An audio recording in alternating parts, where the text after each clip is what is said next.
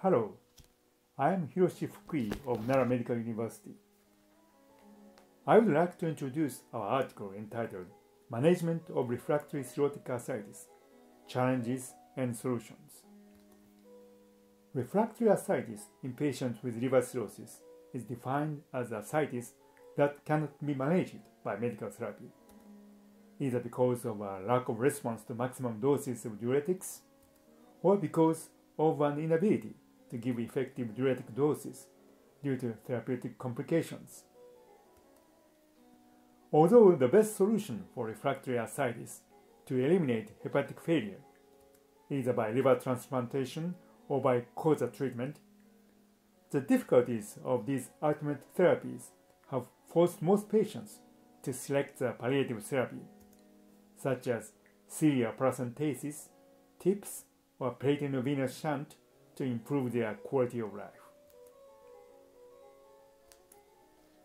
The selection of the best therapy for an individual patient is very important, aiming at achieving the longest possible comfortable life.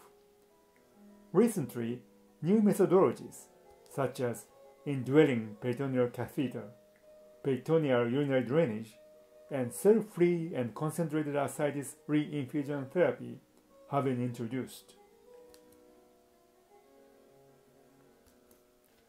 In addition, new medical treatments with vasoconstrictors or vasopressin B2 receptor antagonists have been proposed.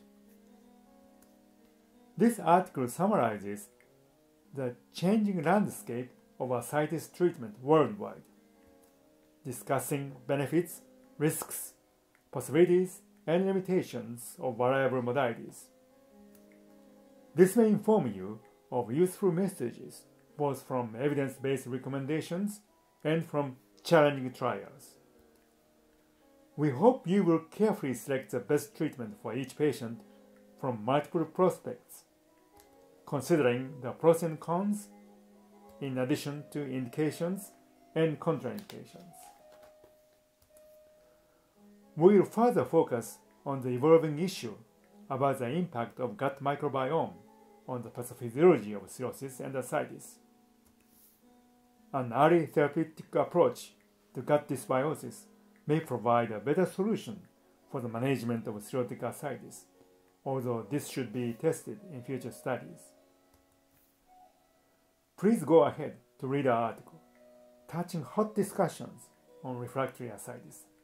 Thank you very much for listening.